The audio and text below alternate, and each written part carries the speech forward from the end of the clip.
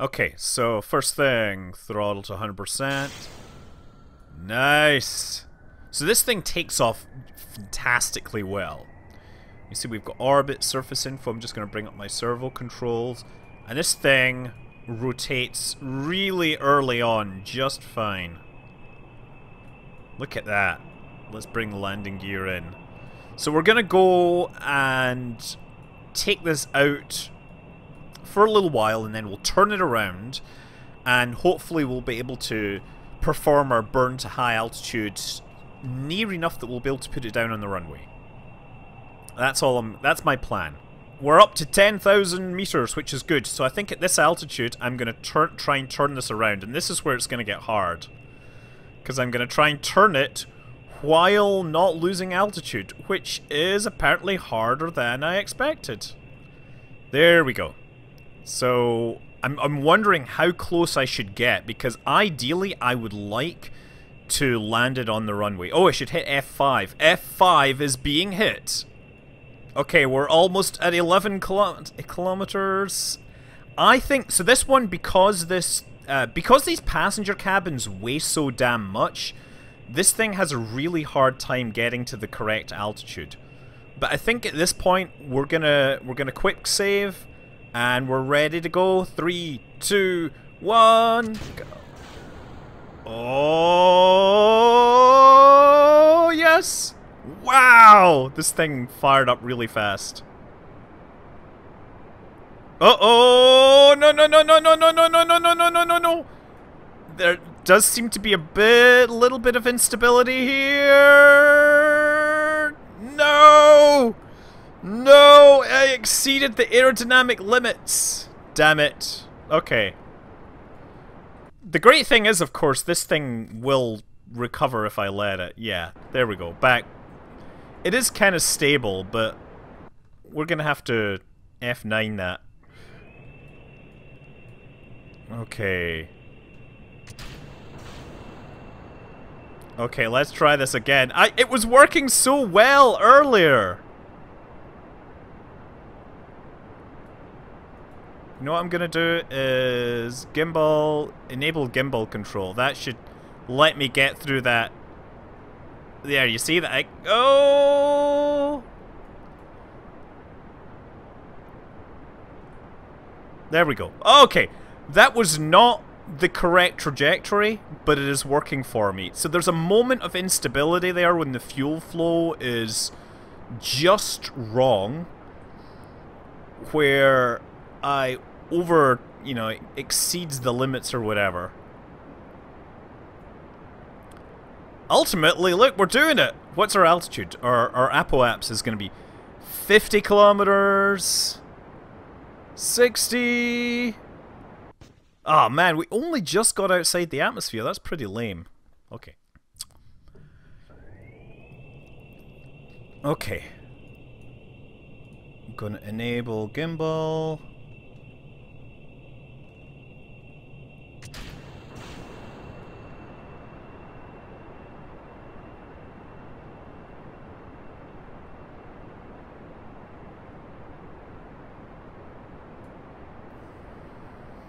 Okay, so I'm gonna go into a steeper climb because I basically went too far. So if I can get it to point straight up, then my job will be done. How did I just lose my autosave? No, I didn't lose my autosave. I didn't do anything. Okay, now we're going straight up. Oh yes! This is looking good. Let's see if we can get it higher.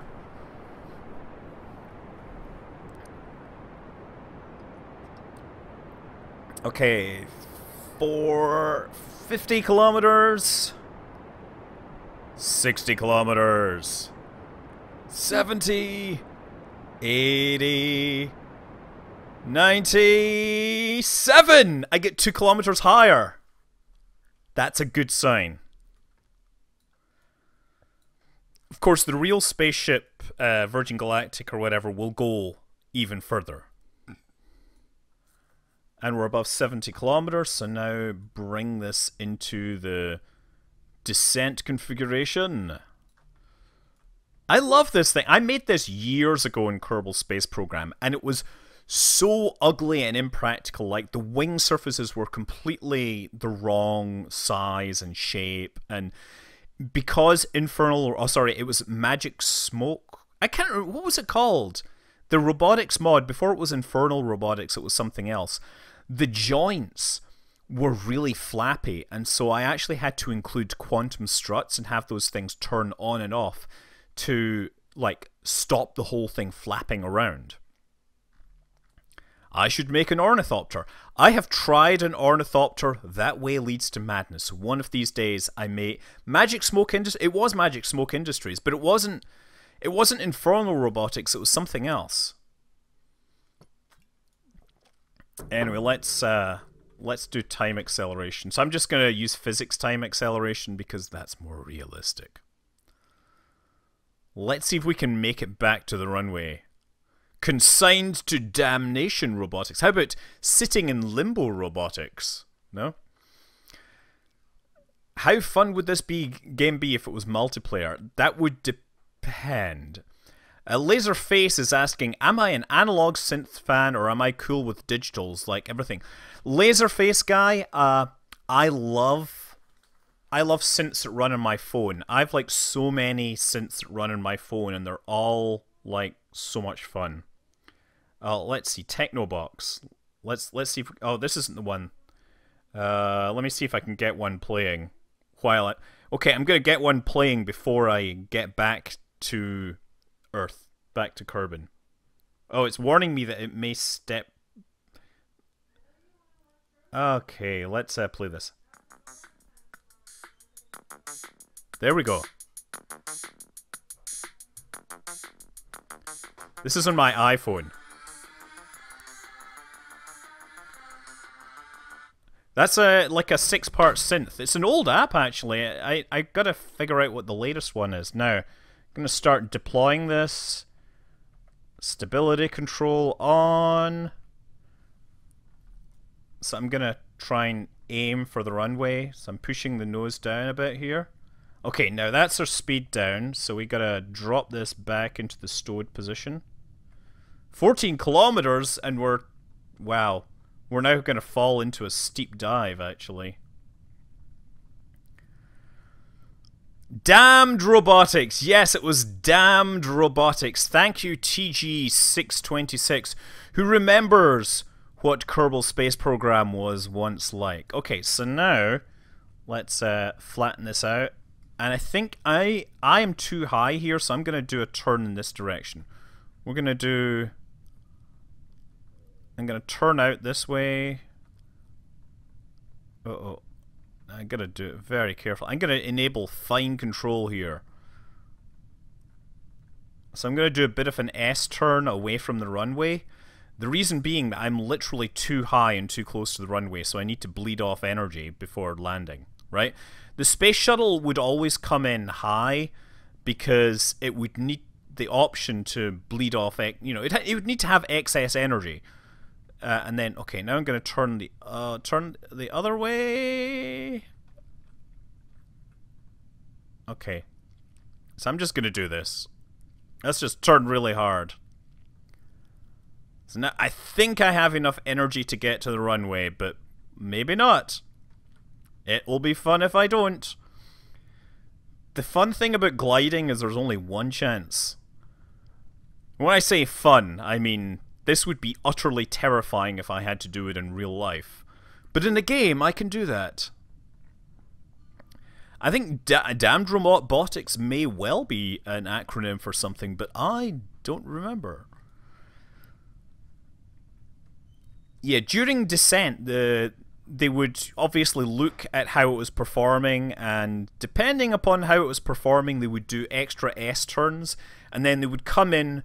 They would plan to come in over the landing site, and then they could spiral down once and then land it. But the space shuttle obviously was not the greatest aircraft. You know, that's something I've always wanted to do, was build a space shuttle and then put it in a box and see if I could make the box fly better than the space shuttle. Wow, I've picked up a lot of speed here. What I'm going to do is swoop down very low and then... flare really early. because this thing is going to be going too fast if I have to land it. Okay, here we go. Starting. That's pretty good. Okay, now we're slowing down a bit better. This is where I could use some air brakes. So I'm deliberately coming in low here. I know this is not standard, but the runway is actually pretty short. Okay, gear. Get that gear down for the extra drag. Okay, now 92 meters per second. Oh.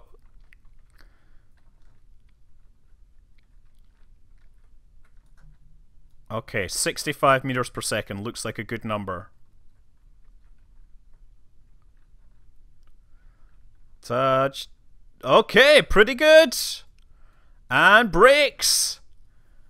And successful touchdown of Spaceship Two. So what we're going to do is we're going to launch this again. And then I'm going to command this to go up. Like in a...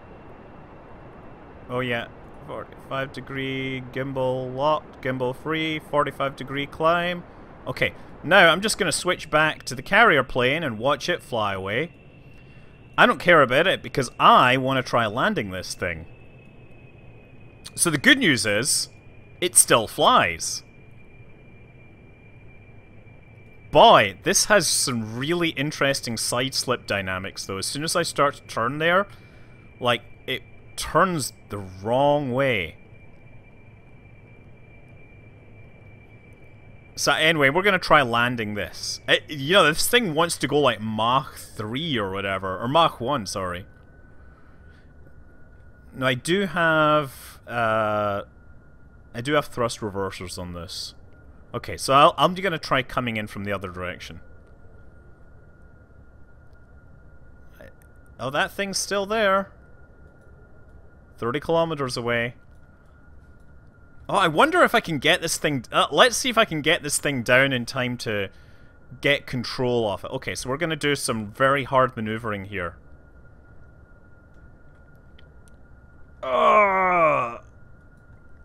And we get full authority on those. I did physics and astronomy back at college. That's why I know a lot of things, right?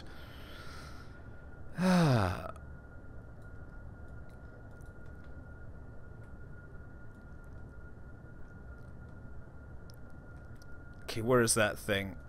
70 kilometers away. I'm just wondering if I can get down and then switch to it from the runway. That's what maybe I won't go for the runway. I'm gonna just try and land next to the runway for the simple reason that it would be very nice to land somewhere. Well, it would be very nice to have somewhere for the spacecraft to land. Okay, so I'm gonna throttle this down a bit more. Actually, let's just leave this throttled up. Oh my god, look at the way this thing rolls. It like wants to do a barrel roll whenever you do an aileron roll. Okay, let's bring the gear down. This is where it gets to be fun. Any recommendations when it comes to learning physics? Like on your own? I mean... Okay, I just want to see. Yes, thrust reversers are applied. Oh, crap. No, no, no, this way. Thrust reversers.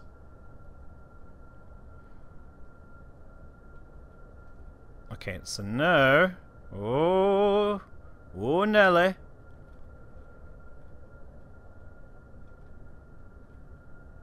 Okay, here we go.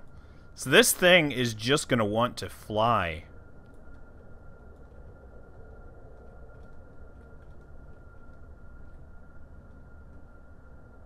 Excellent!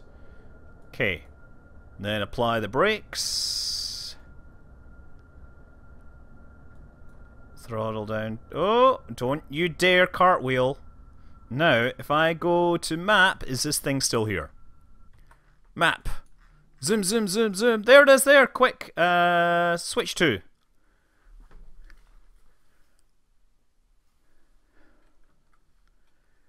Whoo! Okay. Oh, wow, the engine's firing again.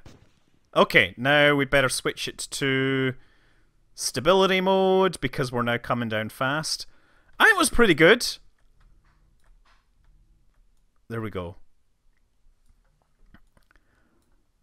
Yeah, so landing a U2, to land the U2s, they actually had to have a chase car. It was a guy in like a Corvette or something, in a convertible. And they would run after it and basically talk the pilot down.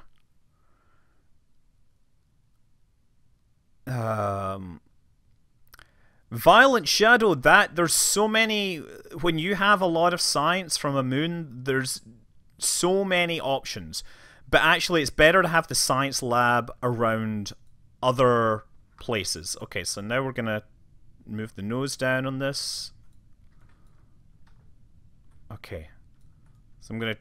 Obviously, I'm going to have to aim for landing it on this. And then I'm actually going to disable the gimbal on this, as suggested by Silent Searchlight. Okay. Thank you, Silent Searchlight, for being a mod. I know that it's a thankless job, so it's I'm going to thank you for it. Because it's a thankless job.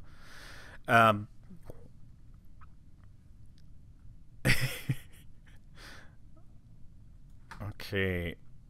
Let's flatten this a bit more.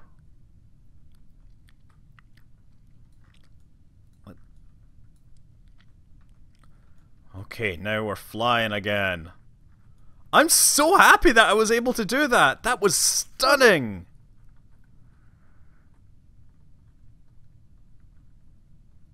Oh, man. Yeah, I'm wondering, yeah, they still occasionally fly U2s. And obviously there's still that whole band called U2. You know, pretty good band. I mean, obviously the Joshua Tree and Achtung Baby are two of the greatest albums ever recorded. I was thinking about, you know, what albums, Desert Island Discs or whatever. Okay. Oh, Silent Searchlight is correcting me on the order of events. But Silent Searchlight's being a hero regardless, so I'm just going to say thanks!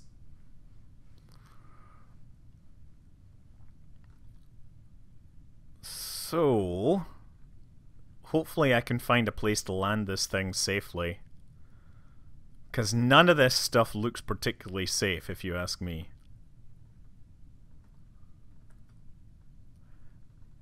The U2 is inferior to the SR-71 because, let's face it, there are very few things that are superior to the SR-71 because it is so insane in so many ways. Seriously, SR-71 is awesome, but people actually forget the SR-71 is actually part of a family of 3 different aircraft that were built around pretty much the same airframe. There actually was like an interceptor that was based on a very similar design, but never really deployed. But the SR-71 was just like the most amazing plane ever. Sure, there are planes that can fly faster, there are planes that can fly higher, but there is no plane that can fly as high, as fast, and as long. Well, there is probably a submarine called the U2 as well, but because the German U-boats basically had U designations. Unterwasser, whatever boat, right? Okay, I'm gonna flatten this out and get down on the ground before I hit these hills. Okay! Oh, no. I thought I'd made a clean landing there. 47 meters per second. Okay, I'm gonna just hit the brakes now. I am quite impressed that I was able to do that. I'm just gonna say I am very happy with that result there. I don't know how I can follow that up now. I mean, I guess I can go back to the base and fix this. Let's go back to the Space Center and recover everything.